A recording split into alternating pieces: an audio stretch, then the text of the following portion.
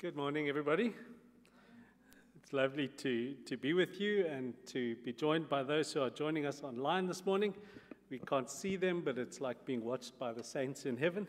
And I know that the video will stay online for a bit, so you can still share it with others so they can watch it and share in this memorial service for Rachel.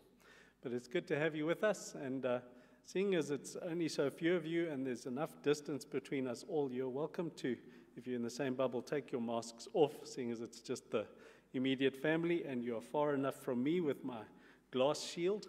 Some people think that I'm worried that someone might assassinate me. That's not the reason for this glass shield. As we go through the service, you'll see some words appear in yellow on the screen. That's so that we can say them together. And all of these words are words that remind us of what we believe at a time like this. So if you'll join me with the words in yellow. Christ, your light shall rise in the darkness, and your healing shall spring up like the dawn. The light and peace of Jesus Christ be with you, and also with you. The trumpet shall sound, and the dead will rise immortal, and the mortal will be clothed with immortality. And we pray together. God of love, who brought us to birth, and in whose arms we die, in our grief and shock contain and comfort us, give us hope in our confusion, and embrace us with your love. Through Jesus Christ. Amen. Even though there's so few of us, you don't have to sing.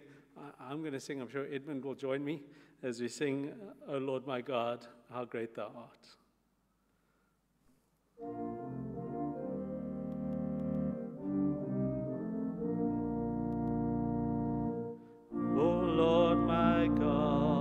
When I in awesome wonder consider all the works thy hand hath made, I see the stars, hear the mighty thunder, thy power throughout the universe displayed. Then sings my soul, my Savior God, to thee, how great thou art, how great thou art. Then sings my soul, my Savior God, to thee, how great thou art, how great thou art. When through the woods and forest glades I wander, and hear the birds sing sweetly in the trees, when I look down from lofty mountain grandeur, and hear the brook and feel the gentle breeze, then sings my soul, my Savior God, to thee, how great thou art, how great thou art.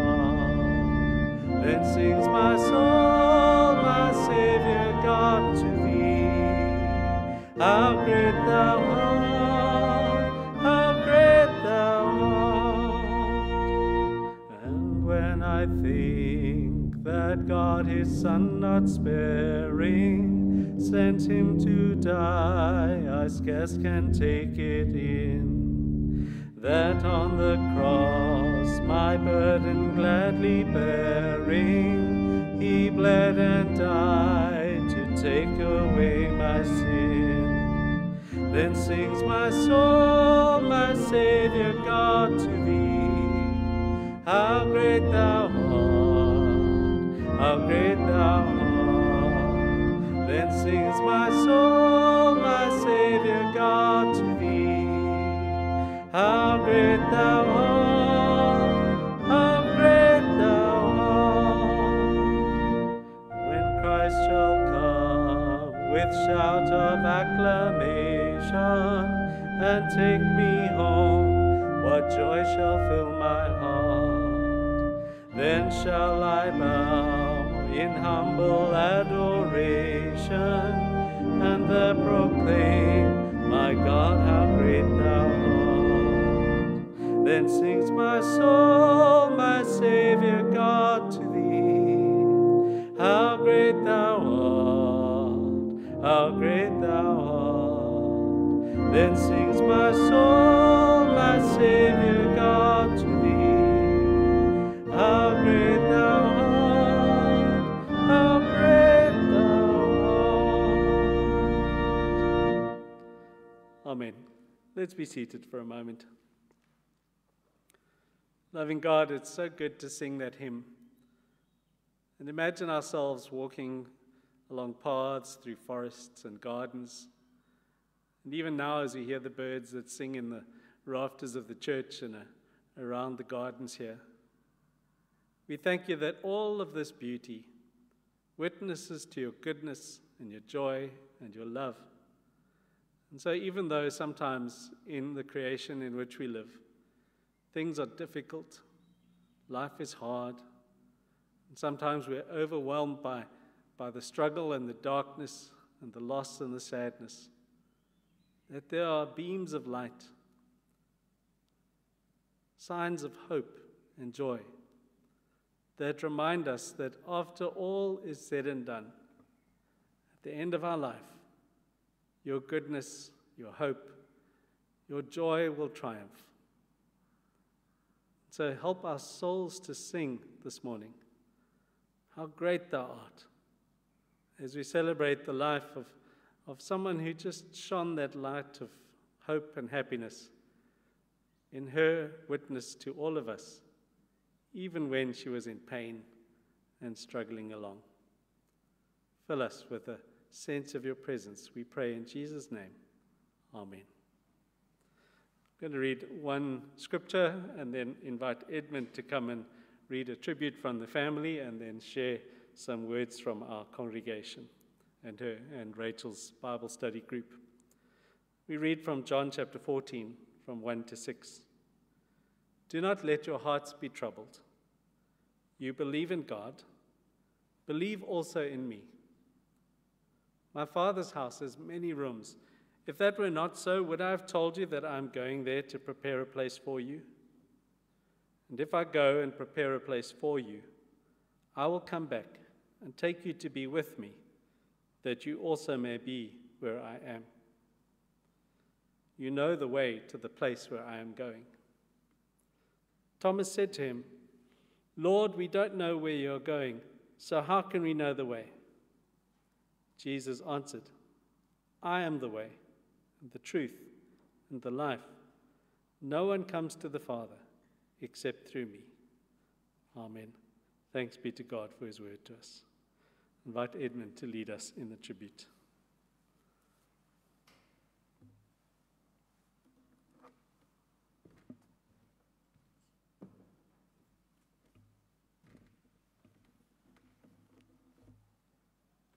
Morning, everybody. We've gathered here today to bid the final farewell to our dear sister, mother, granny, and possibly great-grandmother, Rachel Manthey. My name is Edmund Dean, and I'm a member of Amy's cell group, where Rachel was also a member.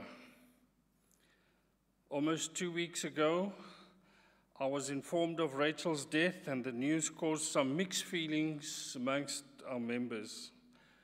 Because although we were all sad, some were actually saying, thank God, because now she's free from all the pain. So on behalf of the cell group, I would like to extend our sincere condolences to the relatives and friends of the deceased Rachel Manthey. Now, Rachel was a very private person, and what I have to offer you here today is basically just the perceptions that we've had about Rachel. Because her character mirrored the life of a devoted Christian, and despite the physical challenges she experienced, she never stayed away from church.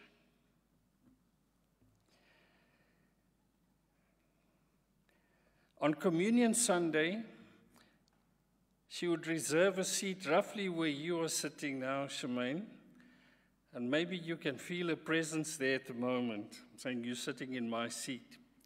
She used to sit there because it was easy for her to get up and move with ease to the rail to accept the elements that have been prepared. And all other Sundays, Rachel would be sitting at the back of the church because, it was difficult for her at times to move around.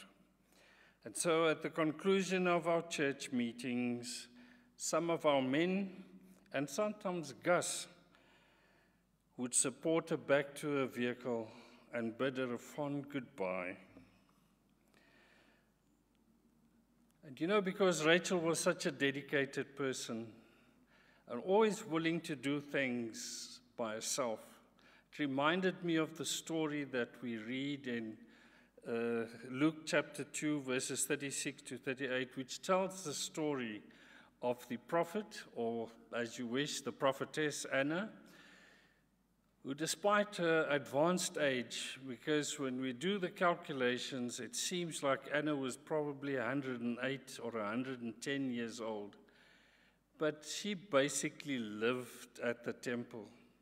She had her own home, but she would travel from home to the temple, and at night she would go back again.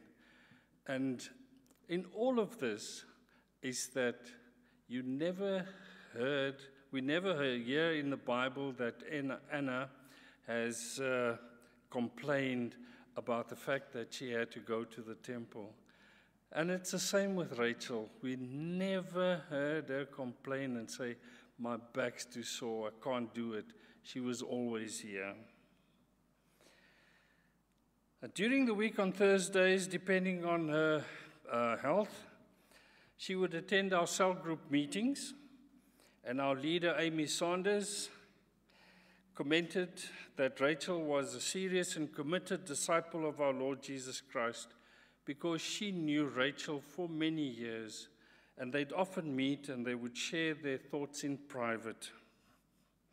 And all the evidence points to Rachel being a redeemed person, and we believe that she's been welcomed into paradise. On the 10th of July every year, our cell group members would call her to wish her a happy birthday. And I recall that every time I phoned her, I would sing to her, and she'd enjoy it so much. And I just want to share the words with you, because I've been told to stick to preaching and not singing, and that's by my wife. And it goes like this: happy birthday to you, to Jesus be true. May God's richest blessing now rest upon you.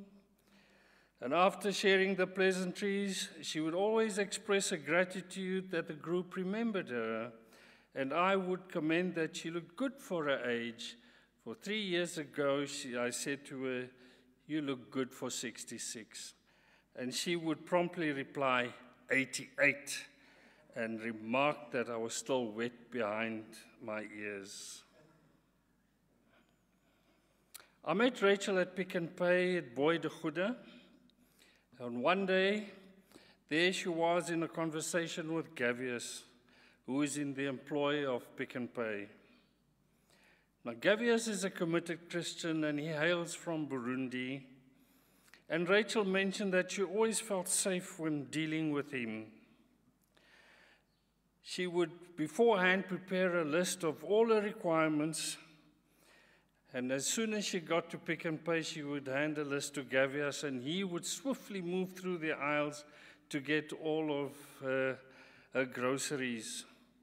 So before Rachel would drive off, Gavius would say a prayer for her safety and well-being. And I must tell you, she was loved by everyone she knew. We will miss Rachel and pray that God will grant the family strength, courage, and hope in our Lord and Savior Jesus Christ. I was also asked, in fact, I offered to Stephen when he told me that it was going to be difficult for the family to do the tribute, and I offered to do it. So I'm now going to read to you Charmaine's heartfelt tribute to her mum. But she asked me yesterday if I could include one of her favorite psalms, and that's Psalm 23, which I will now read. It's a psalm of David. Sorry. The Lord is my shepherd, I lack nothing. He makes me lie down in green pastures. He leads me beside quiet waters. He refreshes my soul. He guides me along the right paths for his name's sake. And even though I walk through the darkest valley, I will fear no evil, for you are with me. Your rod and your staff, they comfort me. You prepare a table before me in the presence of my enemies. You anoint my head with oil, my cup overflows. Surely your goodness and your love will follow me all the days of my life, and I will dwell in the house of the Lord forever.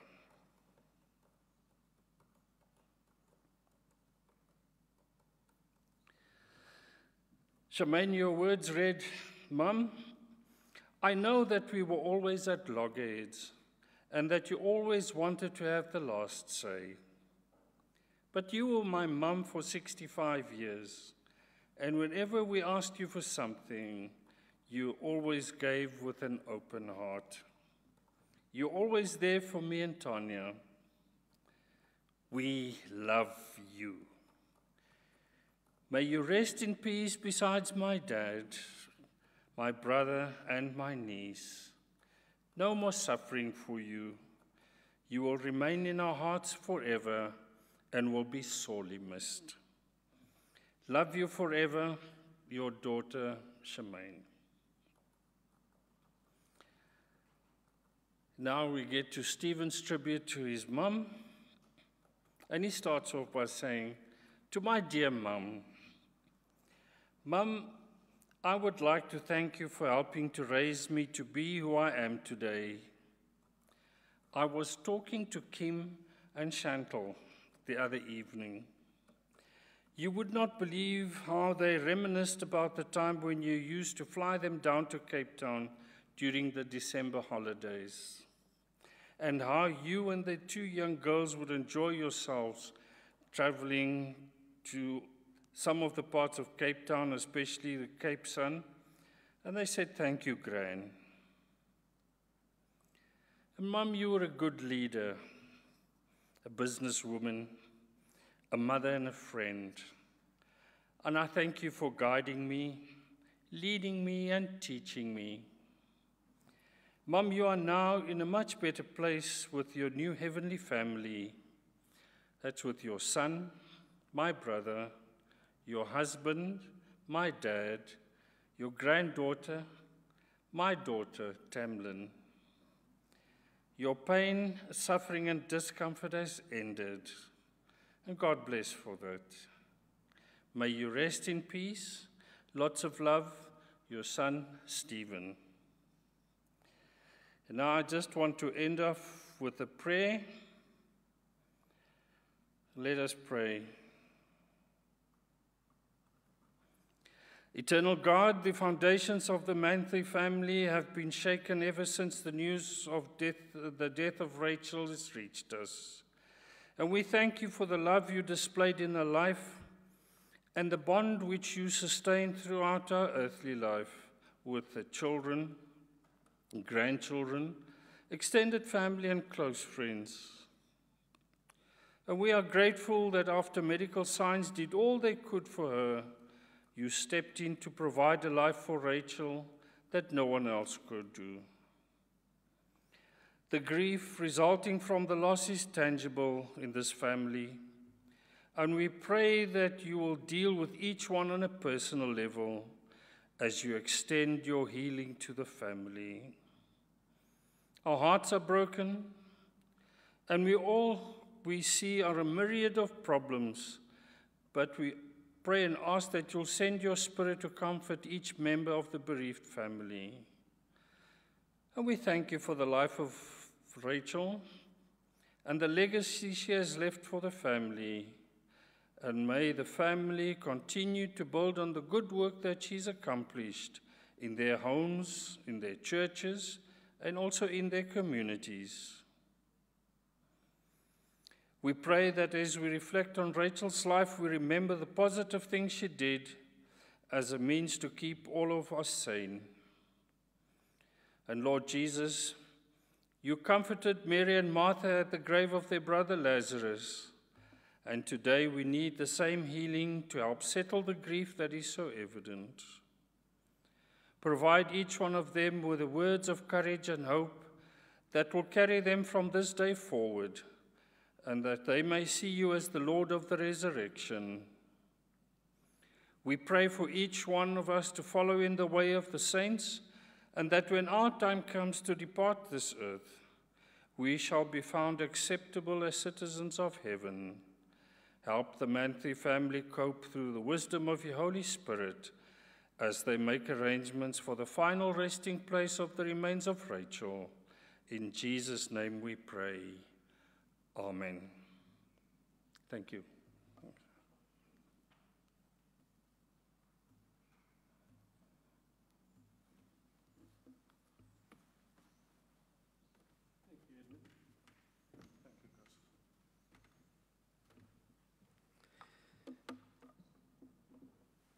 Thank you so much to Edmund, and tell Sadie, if maybe she's watching this, you can sing, not too bad. Singing and preaching, you can join me in that business. Thank you, and I also want to thank you for the care with which you have cared for Rachel as a member of your group, you and Amy especially, and it's so good to know that she just had a community around her that loved her, even though she tended to stick to herself quite a lot. When she was here, she was definitely here, and everybody knew about it. I just want to read a scripture from Acts chapter 9, from verse 36, and I love this story. In Joppa, there was a disciple named Tabitha. In Greek, her name is Dorcas. That means dear. She was always doing good and helping the poor. About that time, she became sick and died, and her body was washed and placed in an upstairs room. Lydda was near Joppa. So when the disciples heard that Peter was in Lydda, they sent 2 men to him and urged him, "Please come at once." Peter went with them, and when he arrived, he was taken upstairs to the room. All the widows stood around him, crying and showing him the robes and other clothing that Dorcas had made while she was still with them. Peter sent them all out of the room, and he got down on his knees and prayed. Turning toward the dead woman, he said, "Tabitha, get up." She opened her eyes, and seeing Peter, she sat up. He took her by the hand and helped her to her feet. Then he called for the believers, especially the widows, and presented her to them. Amen. Thanks be to God for his word to us. Lord, may the words of my mouth and the meditations of our hearts be acceptable in your sight. We pray. Amen. It's a beautiful scripture because it speaks about the love that a community had for a beloved disciple that belonged to them. This lady called Dorcas or Tabitha was so well known in the community that the whole community gathered to mourn when she passed away. And the disciples were in such a tiz at her loss that they went to call Peter from the neighboring town. Now, Peter was the main guy in the whole church at that time. He was the founding disciple. He was a very important and busy person. But they were aware that the loss of this one member of the church would be so devastating that they needed to call him. And then we get to this miracle of Peter kneeling down and praying for her to be raised to life again. And in this miraculous Bible story from the book of the Acts of the Apostles, where things like this happen, Tabitha is raised to life to continue to serve the community. This was at the early times, the teething time of the church when people were just learning how to live with Jesus and in faith. Today, as we mourn the loss of Rachel, we're aware that nobody's going to kneel and pray and she will rise again. But we know that those resurrection accounts in the book of Acts, in the life of Jesus, those times when Jesus prayed and people were raised to life, that when Peter prayed and people were raised to life, are signs and symbols of what God has in store for us in the future. But the difference is, all those people who died and were raised to life by Peter or by Jesus or by the prophets, they would get old and die later on. The honest truth is, nobody gets out of this alive. But the greater truth is that there is a resurrection.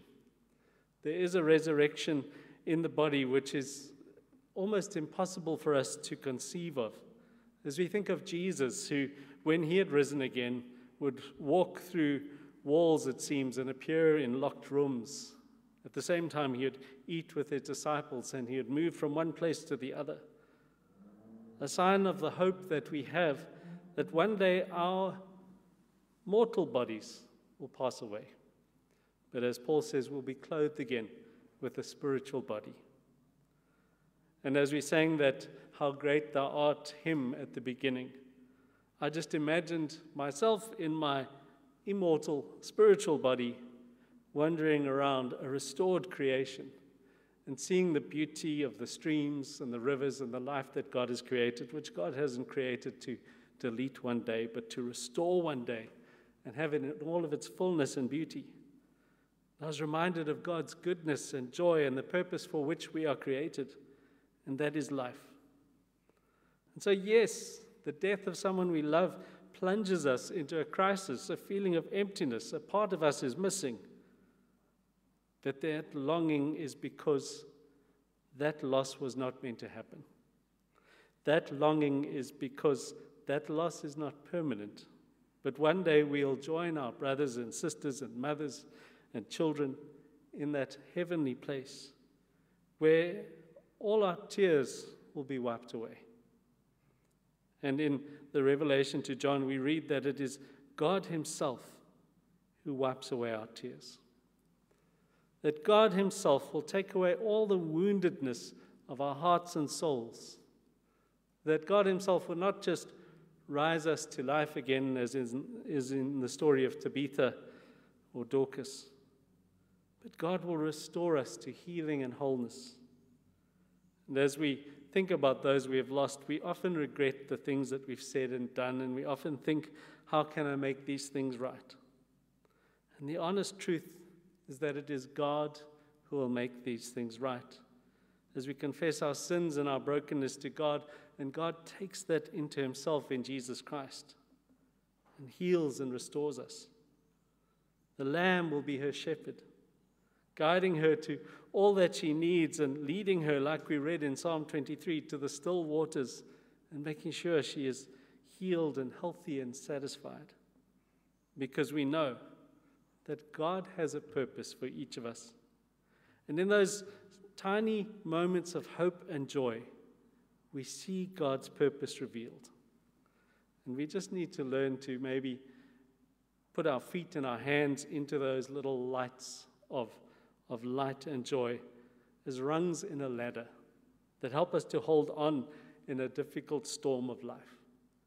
And stay hopeful and positive for the purposes for which God has prepared us and the world we live in. And so I close my word with my favorite, Revelation chapter 7, from 15 to 17.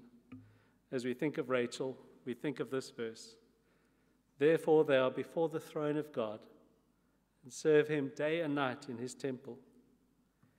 And he who sits on the throne will shelter them with his presence. Never again will they hunger. Never again will they thirst. The sun will not beat down on them, nor any scorching heat, for the Lamb at the center of the throne will be their shepherd. He will lead them to springs of living water, and God will wipe away every tear from their eyes. Amen. Thanks be to God for his word to us.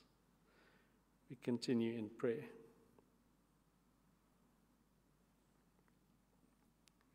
Gracious God, we praise you for creating us in your own image and calling each of us to love and serve you. We thank you for Rachel and for all we treasure and remember with gratitude about her. As memories fill our minds, assure us of your forgiveness for things said or done which we regret, for things we long to do but never did, long to say but never said.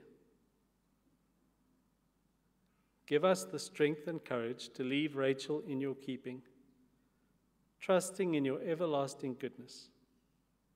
Through Jesus Christ our Lord. Amen. God of mercy, as Rachel has journeyed beyond our sight, we commend her to you. Receive her into the arms of your mercy, into the joy of everlasting peace, and into the glorious company of the saints in light. Through Christ our Lord. Amen. I invite us to stand as we say our final prayers of commendation.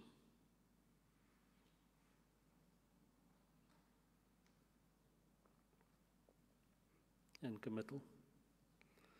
Loving God, since the earthly life of Rachel has come to an end, we commit her body to be cremated, earth to earth, ashes to ashes, dust to dust, in sure and certain hope of the resurrection to eternal life through our Lord Jesus Christ, to whom be glory forever and ever. Amen. Blessed are the dead who die in the Lord, for they rest from their labors. God of all consolation, in your unending love and mercy, you turn the darkness of death into the dawn of new life. Your Son, by dying for us, conquered death, and by rising again, restored to us eternal life. And may we go forward eagerly to meet our Redeemer, and after our life on earth be reunited with all our sisters and brothers in that place where every tear is wiped away and all things are made new. Through Jesus Christ our Savior. Amen. We pray together as Jesus has taught us to pray, saying, Our Father who art in heaven, hallowed be thy name. Thy kingdom come, thy will be done on earth as it is in heaven. Give us this day our daily bread, and forgive us our trespasses as we forgive those who trespass against us. And lead us not into temptation, but deliver us from evil.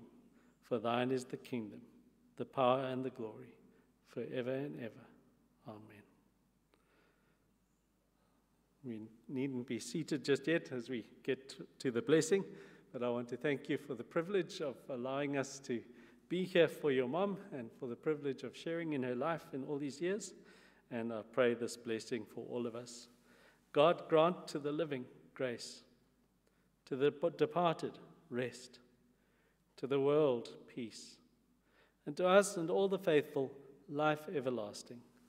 The blessing of God the Father, the Son, and the Holy Spirit be with us now and forevermore. Amen. Amen. Thank you. You may be seated.